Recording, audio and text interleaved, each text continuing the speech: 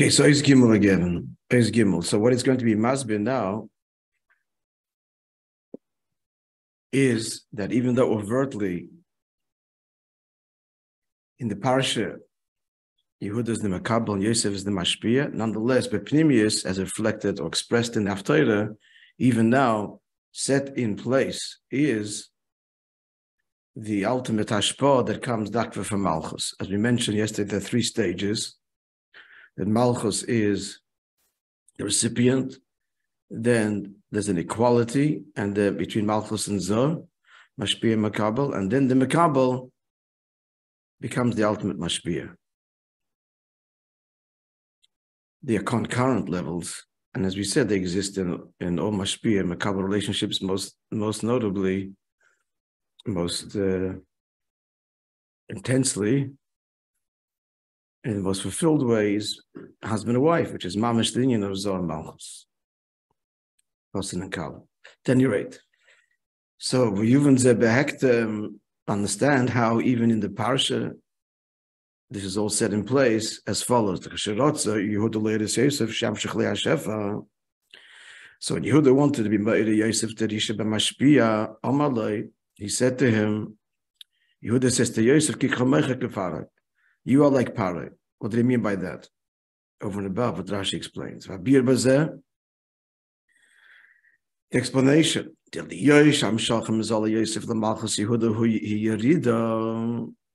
Since we're talking about the Yerida, the Mashpia has got to get down to the level of the Makabah. That's something that the Mashpia would naturally resist. So therefore Yehuda is explaining to Yosef. On the contrary, it's for your own benefit. There'll be an aliyah in your madrege, which is madrege of Zov, Yesoid. Be like Pari. The Pari, what's Pari? Pari is the king. So what's the king? The king is the crown. That's what it's called, the crown. The Pari, the Pari is a keser, hiding ishtalshalos.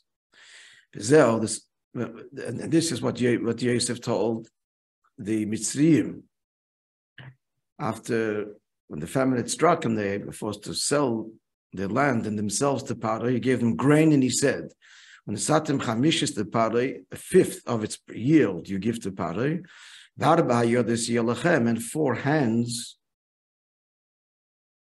you will keep to yourself. The implication here is there's 2 pairs of hands. These 2 pairs are for a total of 4. So this, what are the 2? That total of 4. So Bina, that's 1 pair.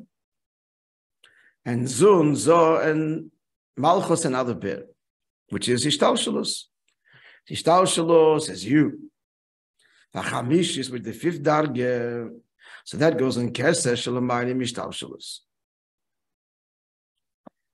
Now, taking this further, it's not merely a matter of you take what's yours and what's beyond the shtalshalos belongs to beyond the shtalshalos. Not so.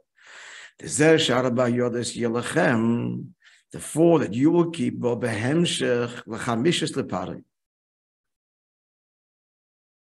is actually kind of answering a diuk, the order of his instruction.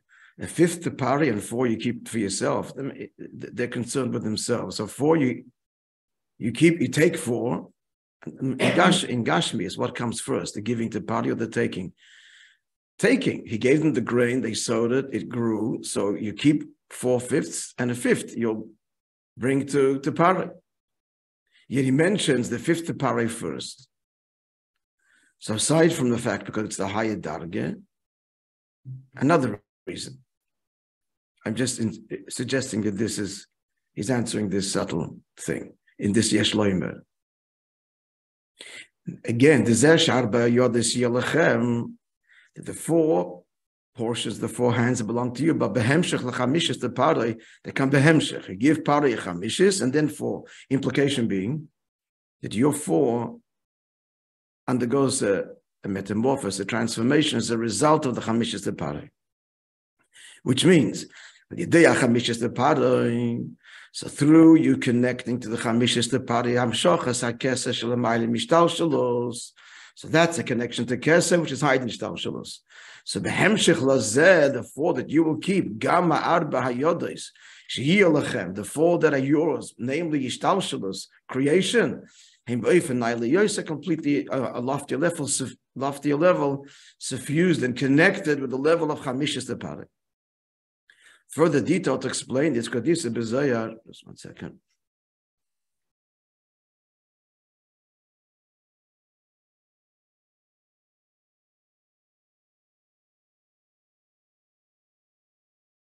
First few gulps are critical.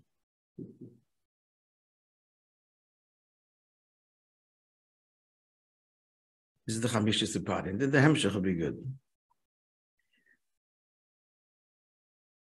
Kedisa, but like it says in Priya, in Zayar, the para you see it's a para, the word para from the word priya, that's the word that's used in the process of Mila, this cutting this priya, peeling back and revealing the head of the Aver. So para means, says the Zayar, to say Moishe is mamish, is priya vis gallion minei kol nahir. It's a level where it's peeled back and revealed all the lights. Kol nahir. The diak now, kol nahir. Pari is a level that reveals, in summary, all the lights. The Ashleime Shapira Shispirio kol nahirin hu. What's the kol nahirin? He's one level. He's chamishis. He's keser. The ma'anim mishtalshalos. What's the kol nahirin? The Ashleime. It is a lashon hazoyer. Been around forever. Now the diuk, Shapirish Spirio Kol Nahirin Hu, all the lights are revealed literally. Shadiyam Shachas HaKeser Paroi. The whole kavanah here is that there should be Dam Shach of Keser Paroi, and therefore Gamma Giluyim, all the subsequent lower manifestations, revelations, Nahirin, the lights, the Ishtalshalos, Heimbo Ifin this period. They're in a way that is peeled back, meaning to say, unheld back, full revelation. Meaning the Maile Me'akbala, beyond limitation.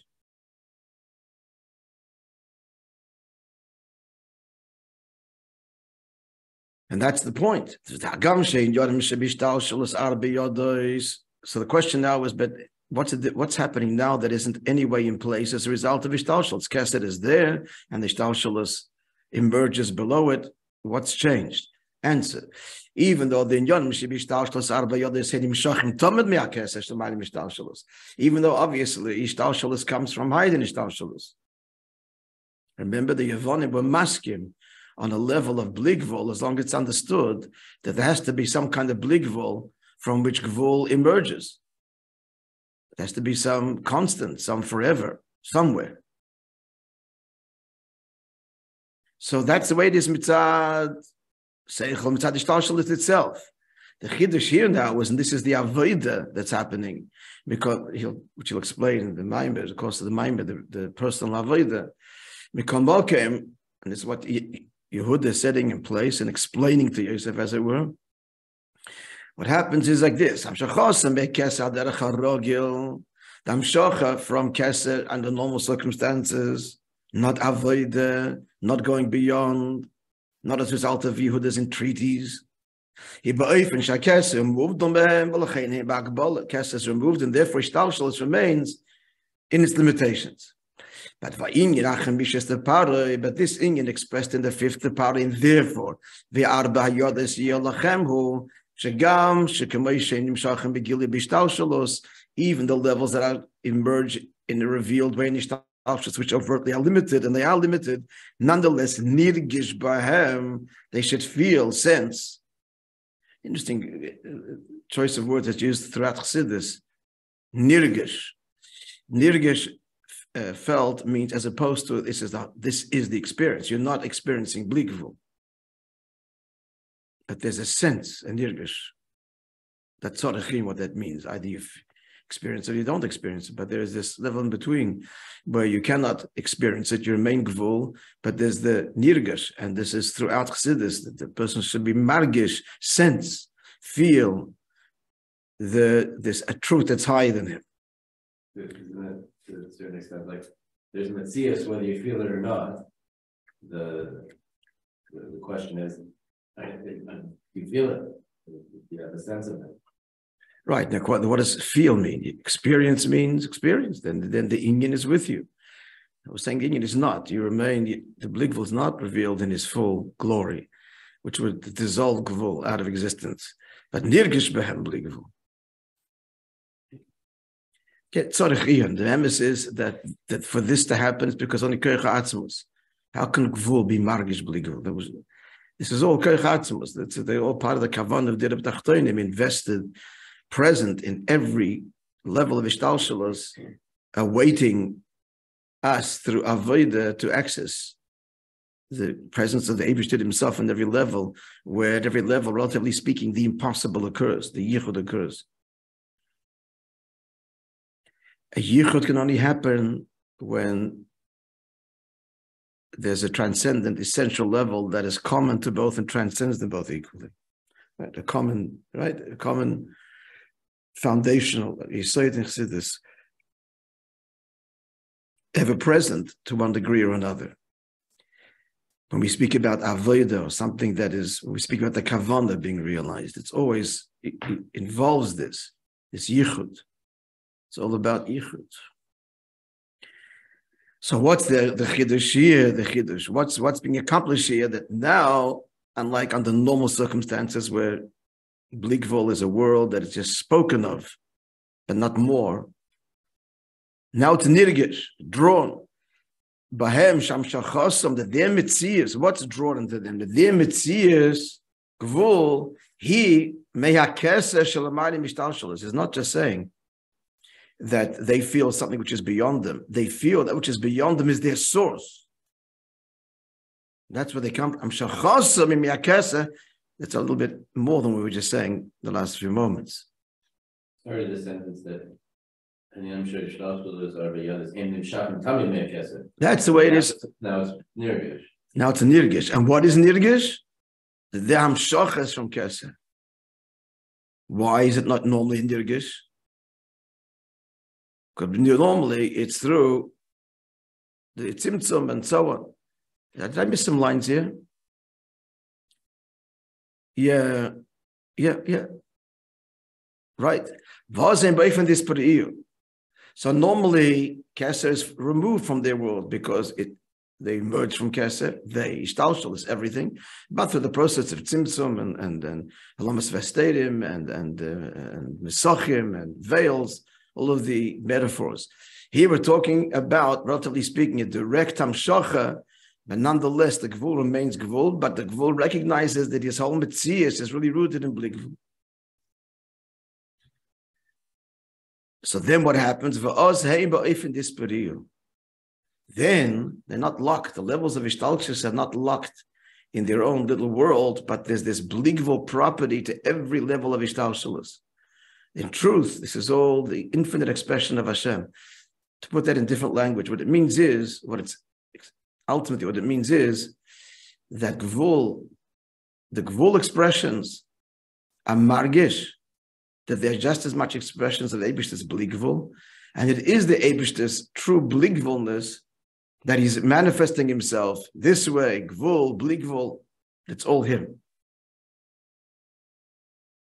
That gvul is no less expression of him than classic bligvul in Kesed is.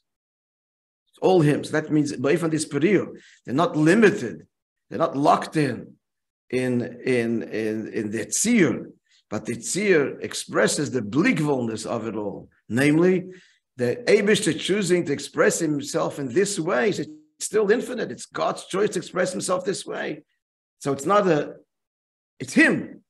So it's a one expression of his infinite possibilities of bligvul, which makes this part of the bligvul expression. In Avodah, it means that a person who remains a person with all his limitations on one level, and yet he's able to go beyond his limitations. He discovers that he can go beyond that which he thought he was, because at his source is bligvul.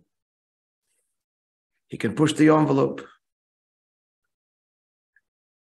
Let's go further. See in the Oisius of the Maimon. So the Hamshoch in such a way that what? Yosef is integral to this whole equation. The Hamshoch of Keser, of Bligvol, of Paris, Perium, and they call Nahidin. Spirit is Galim, and they call Nahidin. So for this Hamshoch to be drawn into Ishtalshalos, felt by Ishtalshalos, so it's through Svidis, how you saw it.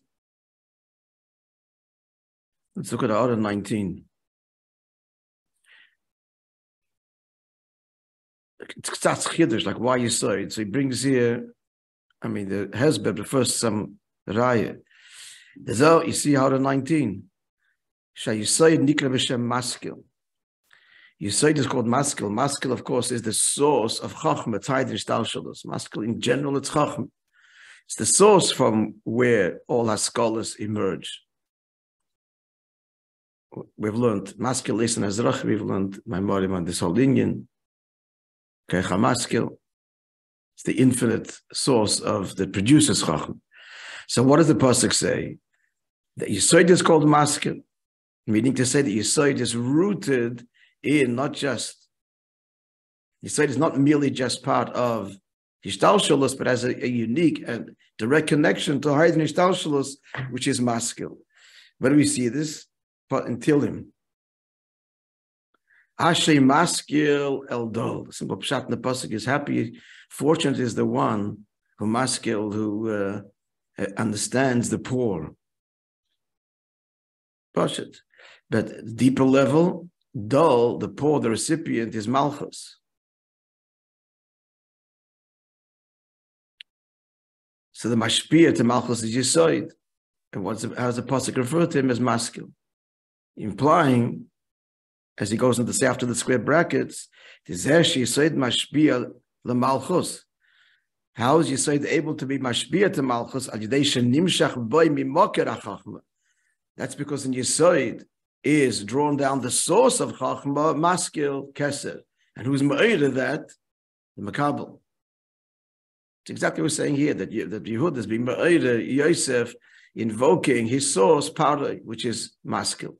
Different ICs for the whole Indian, but the same model. We're clear?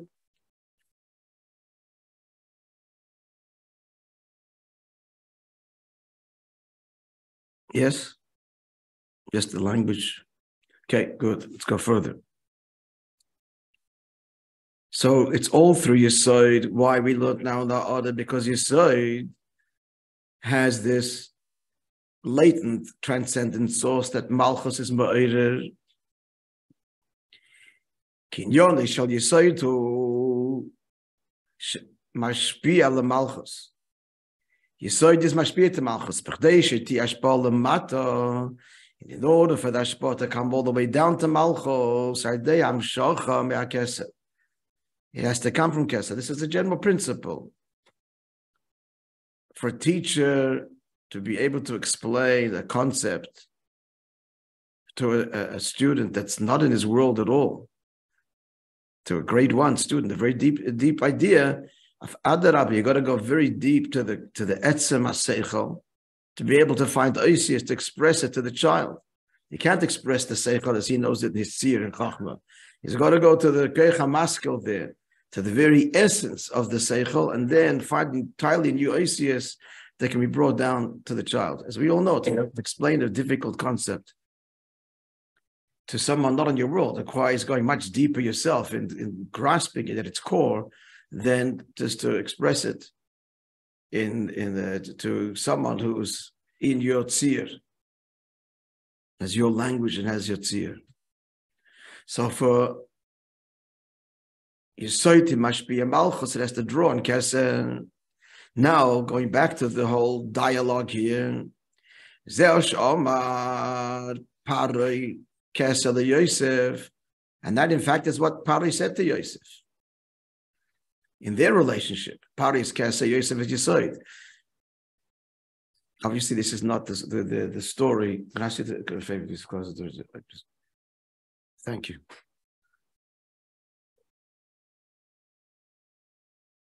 A little more stretching than you bargained. So you're doing a little more stretching than you bargained. Looks like you need to stretch, yeah. So I'm just saying that this is not what's happening consciously. This is despite Pari. This is his source Lamaila. It's all reflected. The emes is the opposite. Just to mention this, everybody knows it, but it's worth mentioning. We have to remind ourselves. The famous teaching of the Shalah,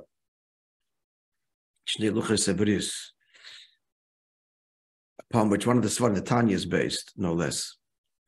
That the world makes a mistake. The world says that the Torah medaberes be tachtonim meramezes bel yonim. The opposite. The Torah speaks bel yonim. Meramezes betachtonim.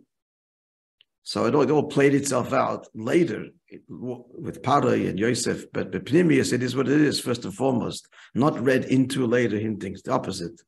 At any rate, so Parai says to Yosef, Atati al Beisi, you'll be put over my house.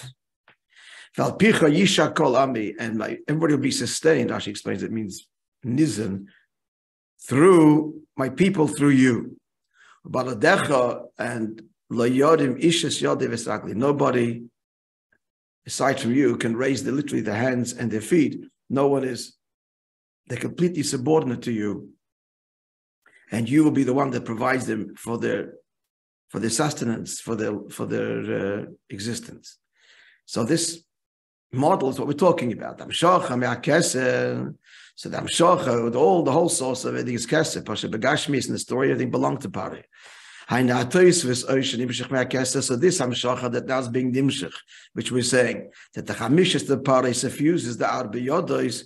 Who is it? Through whom? The Hamshach Makesa hay not taste with Nimshach Makesa. The whole Hadarg is the Ishtalshalas and every level of Ishtalshalas. Kol Ami, all my people. It's through you. Al Picha Yishak Kol Ami. Yisvidas HaYisoid. Al Picha de Yosef. You will sustain them. Yafa Pekin, nonetheless, still the throne, in the throne, I remain greater than you, as the pasuk continued. Meaning, at this point, we're not finished the whole relationship. But at this point, this that you said is mamshech from keser, this is the low level of keser, arich, as it's connected to ishtalshalos. So because it's connected to ishtalshalos, what's the result of this revelation? Ishtalshalos becomes suffused with this level, but to begin with, it's a level that is a connection to ishtalshalos. Avalakise Roim is the true exaltedness in the Keser Atzmai, but the Keser itself, Shemarumum, moved the Mishtalshalos, which is a move from Mishtalshalos, ain't a Nimshach al Yedei Yisoid, is not drawn down through Yisoid at this stage. However, so what he's saying like this, Yisoid already has its relationship with Keser, but only Pnimius HaKeser.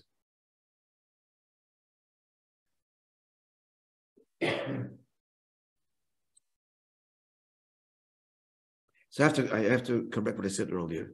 I already invoked Malchus being Ba'oyer Yisoid. This is before Malchus is being Ba'oyer Yisoid. This is already Yisoid having the capacity to be Mashpia and Lamata because of his natural root in Keser. But that's Chitzonius HaKeser. What Malchus is Pearl is that Yisoid connects to Pnimius HaKeser. So this dynamic is already without the need for Yehuda, as in the storyline. We just read this before Yehuda comes into the picture. That's the dynamic between Parai, Yosef, and the people. The people are Ishtalshalos. Yosef is Yisoid. Because Yosef is rooted in, has this natural connection to masculine. Eldol, he has a connection to masculine Yisoid. Therefore, Pari remains Pari, but the Zamshocha of Chitzoni, the Chitzonius level of Pari, Chitzonius HaKeser, which is so far the level of Pari, through Yisoid, through what? All of Ishtalshalos. But that is not the natural state either. Natural state is that Keses B'chal removed. So this is already at the beginning of the Kavanah. Kavanah is that will be suffused with Bligvul. So stage one is before Malchus comes in, it's mitzad the Avodah of Yosef. He says Yosef's Avodah of Yesoid, capitalizing on his being rooted in Chitzonius HaKeser. He's already beginning the process of being mashpia and the Arba Yodis, his periyo, bringing the hergish of Bligvul into Gvul. It's not the etzem yet. Then comes finally the role of Malchus. Now concluding, now Yehuda comes into the picture. This was all before Yehuda, clear? And here's the mile of Malchus. Yesoid, we said, was rooted in Chitzonius HaKeser. But Sheresh Malchus is Keser Atzmai. But Malchus is rooted in Pnimius HaKeser. Ella, here comes the big paradox. Yesoid doesn't need anybody to be murdered. Yesoid, no, the level of Yesoid carries this overtly, consciously. But by Malchus, it's all Beheller. Malchus is overtly makabel. Malchus doesn't recognize her own shayrish. That's the beauty, oblivious to her own level. Her source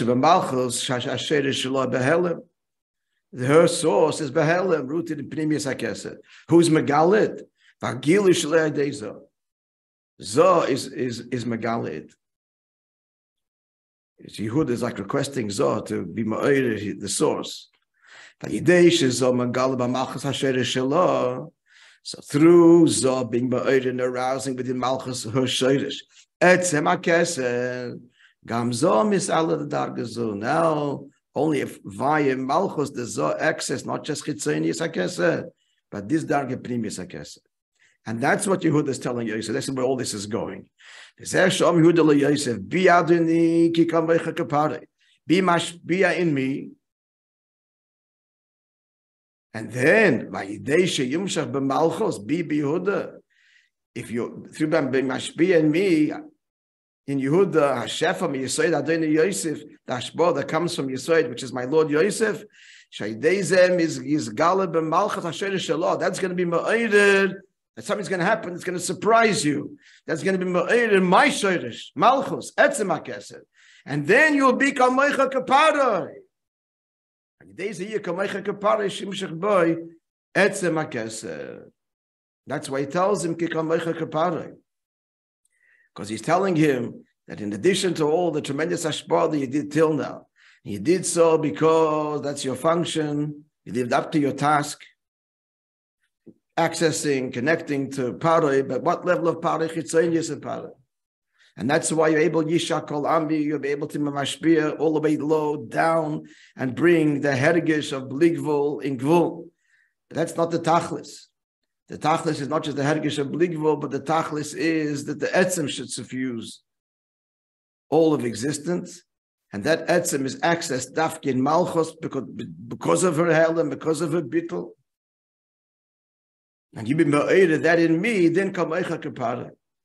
Then you, Zoh, and all of Ishtalshals become suffused with this, the Etzem Darga of Paroi, Pnimius HaKeser, the Nisava, that's the real Nisava. Nisava is Tainug, that's in Pnimius HaKeser. That's where Hashem's real desire and essence of this will then be manifest through you recognizing the mile of the Mekabel. But in Davkir, in the concealment, that is where the deepest connection lies, right? The same model. Yeah. Somewhat clear, gents. So let's just summarize the Seder and Yonim. So there's three matzavim so far. There's the matzav before Yosef's avodah, before any avodah, the way they created the Ishtalshalos Keser is just detached and removed. And then in Ishtalshalos you have Yesoid and you have Malchus, and there is this, I guess there is some relationship of Hashpah, but not in the way that is Periya Kol Naheirin and not suffusing all of Ishtalshalos with any hergish of anything that's higher than creation. That's one matzav. Natural the natural order of things. Then comes the Avodah level 1, where Yesod is mashpia in Malchus and not in Malchus, not in Malchus, meaning to say in all of the dargis below.